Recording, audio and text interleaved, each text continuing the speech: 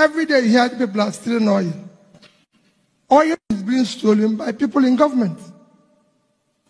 Nobody. Oil is not sweet you put in your pocket. For you to steal oil, a ship has to come to your territorial waters.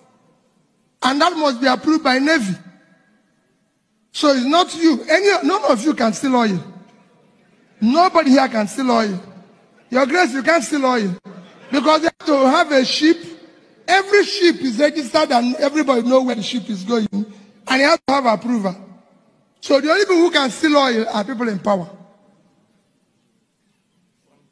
This agreement that is keeping our school closed, Your Grace, was signed in 2009.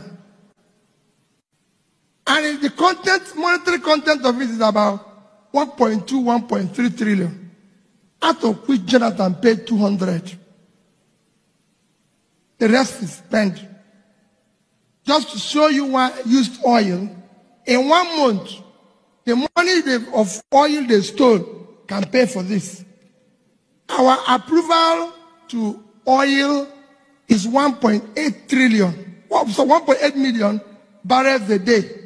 1.8 million barrels. Nigeria's approval.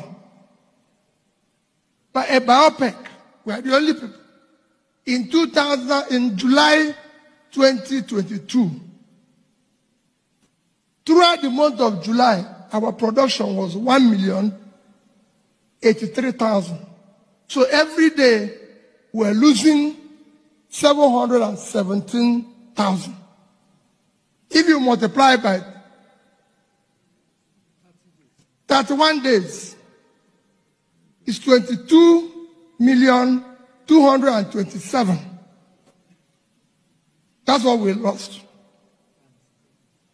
If you multiply by how much they sold oil in that month, average of 110, is $2,445,000,000. If you